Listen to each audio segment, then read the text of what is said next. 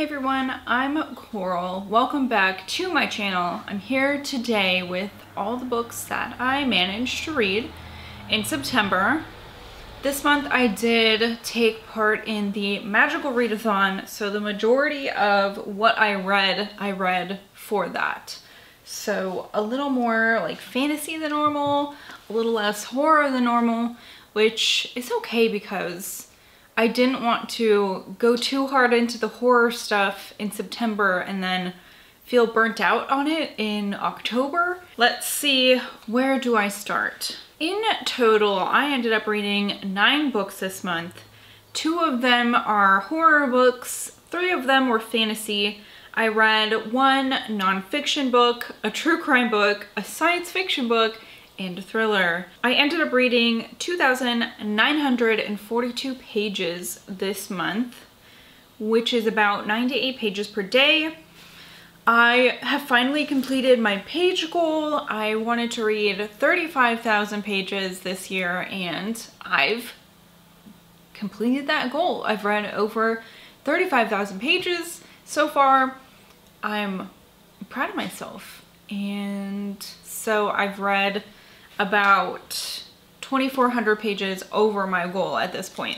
I also had a goal that I set at the beginning of the year to try to read books that I owned previous to 2021, and I did read 4 books that I owned previous to this year. There were 2 others that I've owned before, but they were both rereads, so I didn't feel like I should count that because like I've already read them. So 6 books that I read, I already owned, but I'm gonna say 4 of them were off of my TBR for this year. So as far as the years these books were published, the oldest book I read this month came out in 1983. Then I had a book published in 1988.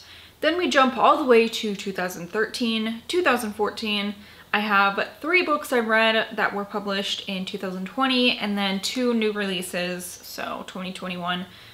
On average, the rating I gave these books is 3.1, which is not great. However, there were a couple books that I really enjoyed this month, so it wasn't all terrible.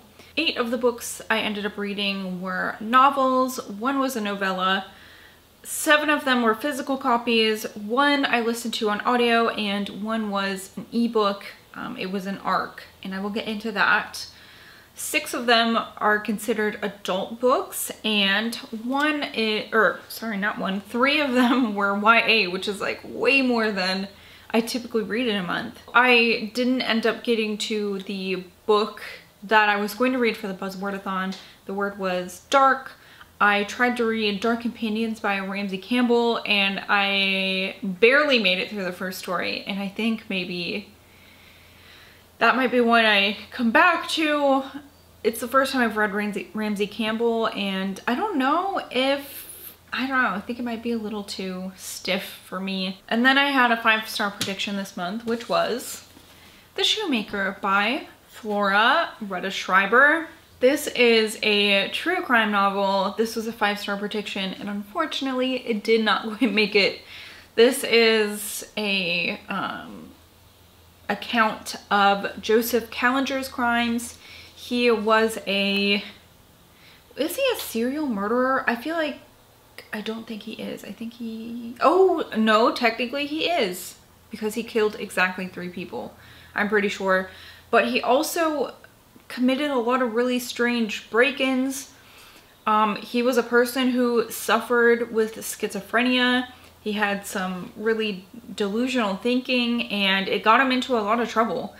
And it's really sad because, you know, typically I feel a lot of sympathy towards people, you know, because they just can't help that.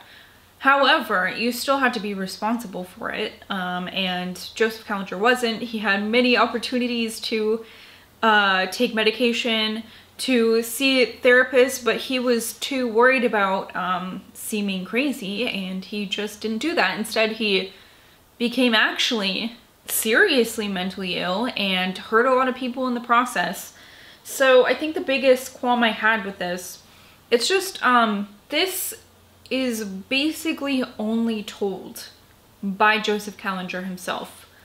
And Joseph Callinger isn't the only person who committed these crimes. He worked with his young, like 12, 13, 14-year-old son, Michael, and you never get Michael's take on what happened. So it's really hard to, especially for somebody who must have been unreliable at that point, it's hard to, you know if that's really what happened.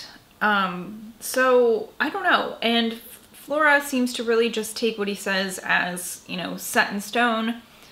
There were a few other people that she mentioned interviewing, however, it was not, I mean, it was like a couple sentences. It was like, you know, Joseph's wife, and she said this and this, and it's like, okay, she didn't have anything else to say about any of this.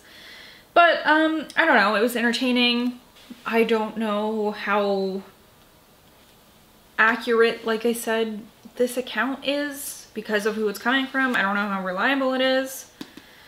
However, you feel really bad. He had a really terrible childhood, and he grew up and made his children have a really terrible childhood, and yeah, I don't know. I'm glad that I read it, but I don't think it's like a super exciting, great. All right, then I have two books here that I'm not going to get into too much because they're going to be included in a trope video for next month. The first one is The Haunting of Alma Fielding by Kate Summerscale. I went into this expecting more of an account of somebody investigating Alma's haunting, and it ended up being more like, almost a biography on the man who worked with her. What was his name? Nandor Fodor. He was like he was from Hungary. This was like when spiritualism was really big, and so it really takes on more of that, like having seances and seeing if Alma can do any weird tricks and stuff like that. Not exactly what I was expecting, because I was reading it and expecting a book more like The Haunted by Robert Curran. This is the third time I've read this, and I think every time I read it, it gets more and more terrible. I don't know. I will get into this more. This will be the spicy take when I think that whole video is going to be real spicy because I didn't like any of the books I read for this, basically. So yeah, that's the other one I will be talking about more next month. The other reread I did this month was Annihilation by VanderMeer. This one I listened to on audio. And the first time I read this, I didn't really like it. But I have the whole series, and I'm wondering if I should keep them or if I should not. So I decided, it's been quite a few years since I read this, and you know, maybe the audio will help me like it more because I didn't really like it the first time I read it. And I will say it was less difficult to get through because I was listening to it on audio. However, I feel basically the same about it.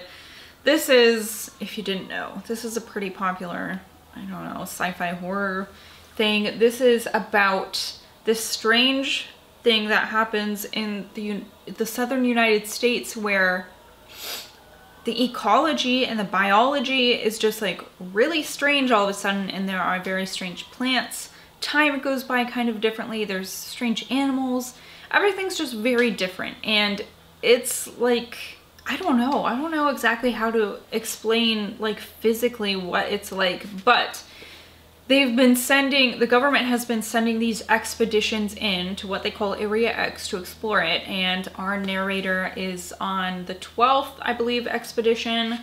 I don't know, does it matter? Probably not. It's just very dry and clinical. I don't feel anything for any of the characters.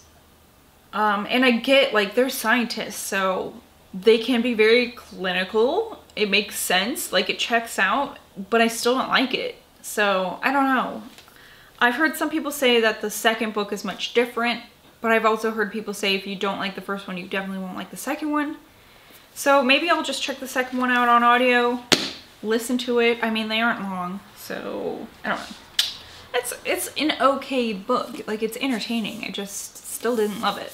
Next though, I read The Cormorant by Chuck Wendig. This is the third book in his Miriam Black series, and this follows obviously Miriam, who has the ability to see someone's death if she touches them, and of course that comes with a lot of consequences for Miriam. She doesn't want to see these things. It's terrible. In this story, it's like somebody is communicating to her from the future, and she's seeing these deaths, and the person she's trying to find knows that she's seeing these deaths, and so like they're causing these deaths in a way where she will see it and know that it's him, and it's like this weird mystery. It was really interesting. I don't know if I like this quite as much as the second one, but it was still like a solid. I really liked this. I would recommend this type of a book. Miriam is just such a funny character. She's so witty and sarcastic. She has a hard exterior, but inside she's chewy like a milk dud. This is the best book I read this month. This is 6 Crimson Cranes by Elizabeth Lim, and I believe that this is based off of a myth or a fairy tale kind of a thing. However, I'm not familiar with it, so I shouldn't even say anything about it probably. But this is about a young woman named Shiori. She is the princess of her kingdom, and she is entering an arranged marriage that she wants nothing to do with. But that's just one tiny little plot point in this story. It is a really big, expansive, fun fantasy story. It's a little bit whimsical. It's got a lot of like adventure and interesting settings. There is some fun magic in this because Shiori is able to use magic, and that's something that she should not be able to do. That's something that the kingdom has fought, or not the kingdom, but the kingdoms in this land have fought together to like keep that contained in a place that's like not here. Only demons use that.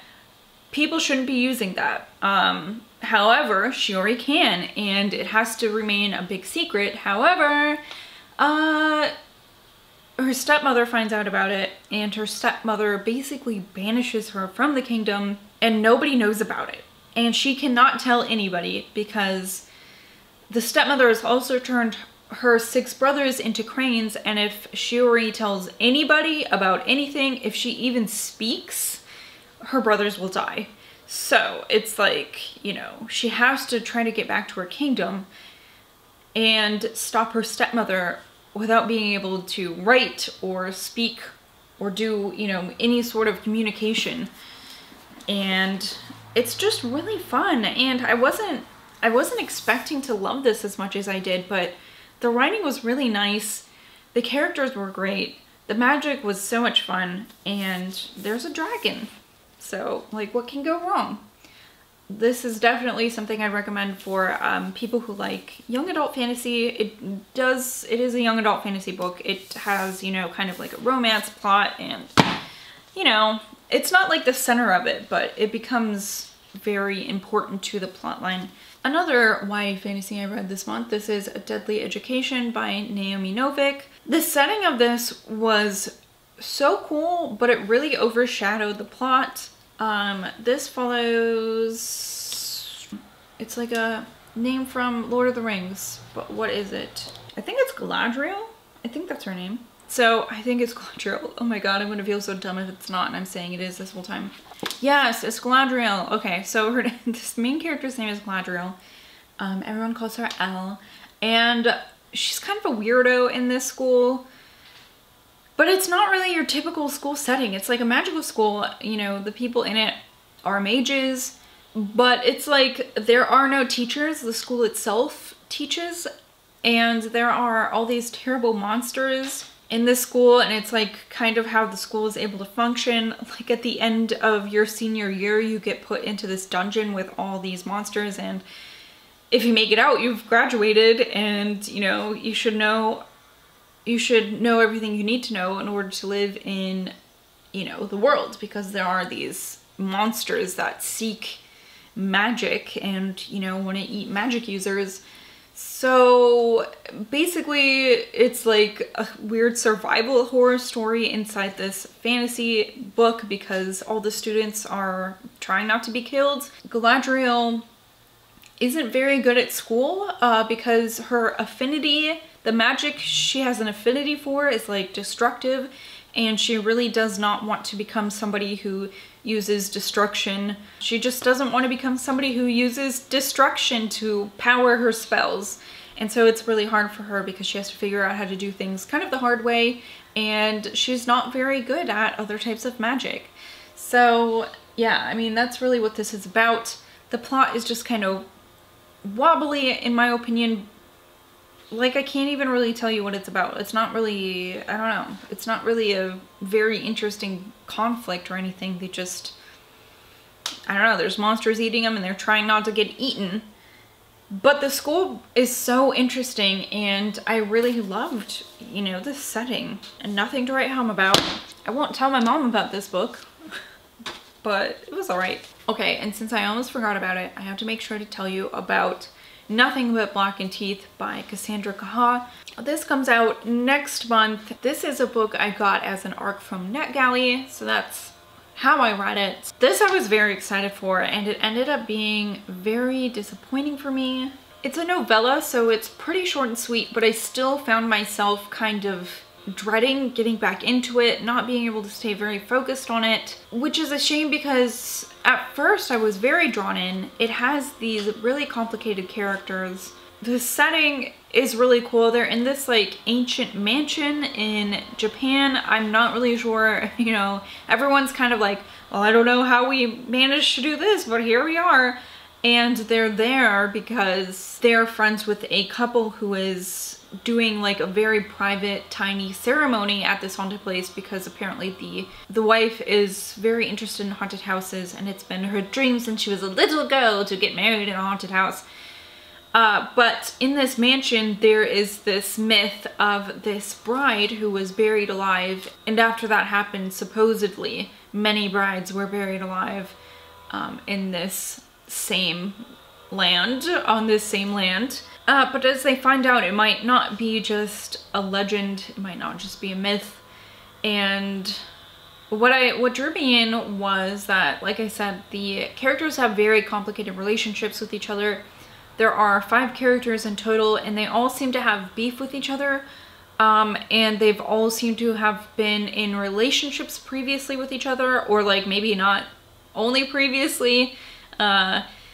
But you never really get the reason why everyone hates each other, aside from why the bride really hates the main character. The conflict was so interesting, but then it was like, well, we didn't get any answers about it, which is very disappointing. I felt like the plot was very strange. It was like all of a sudden these terrible things start happening, and some characters are freaking out, and some characters are like, well, I'm just gonna sit here and smoke a cigarette, and it just didn't make sense. It seemed like there was only high stakes for like one person involved and nobody else, and it was like, well, then why am I even here? The author uses a lot of really colorful language. She has like very, what do they call it, like purple prose, and I've listened to interviews with her, and that's really, you know, kind of how she talks. So I understand that that's just her writing, but it did make it so I felt like I had to go back and reread large sections of this book like over and over because I just could not get the point of the sentence in my head. It was like, you know, a lot of the sentences were just there to be beautiful and not necessarily to mean anything. And sometimes I really like that. I think Christy DeMeester has a very similar type of writing where it's, you know, beautiful. Same with V. Castro. But it was like, it was hard to understand for me for some reason. You know, this book kind of made me feel dumb. And maybe I am dumb. I don't know. But I don't know. All in all, the ending didn't make me feel anything. I didn't feel like the stakes were really high for any of the characters.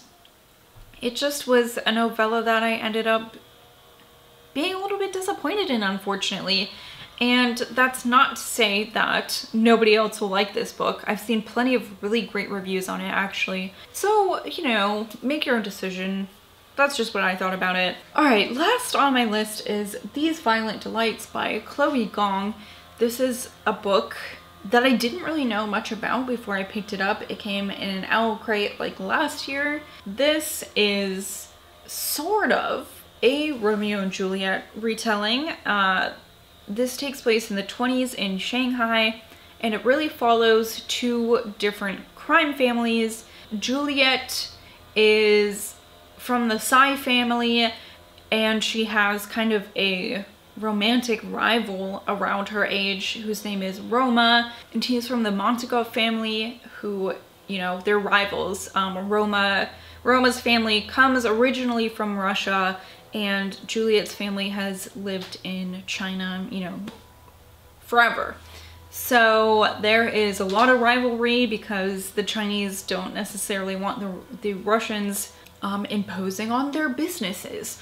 So there's like that underlying conflict, which is just really fun in and of itself. But then the author threw in this crazy like sci-fi horror subplot where these people are being infected by something and they're dying, and you know, infection doesn't take a side. So both people who work with the Russians and people who work with the Chinese are dying. And of course, our star-crossed lovers have to work together to find out what's going on. I did feel like definitely some of these parts could have been edited down a little bit. There was some things where it's like, okay, I'm not sure why we're here, but it's fine, I guess. But the one thing that really did bother me was that I felt like this had a conclusion. This could have definitely just been done. But then the author's like, and then this, the end. And so like, there's a cliffhanger and now there's a second book, and I wish it just would have been wrapped up in one. I think it would have been a great story wrapped up in one. Like, it was concluded. Why do we have a sequel? This is like probably my biggest beef with YA fantasy, is that I just I don't have time to read like 1 million fantasy books every year. And I don't know. Sometimes it doesn't bother me, like 6 Crimson Cranes. That has a sequel and that makes sense for what happened in the story. I don't really think it makes sense for what happened at the end of These Violent Delights. However, I don't know, make that money, girl, I guess is all I can say. I'm not obligated to read it. However, I feel like I have to since it's there. I don't know. You know what? Maybe I will just pretend like this was a standalone and it got wrapped up and it's nice and it's fine. Anyways, that is what I ended up reading in September. Thank you for watching, listening to me ramble and rants. I'd love to know if you ended up reading any of these and if you liked them, if you share any of my opinions, or if you think I'm way off base. But anyway, thank you so much for watching. I will see you guys later. Goodbye!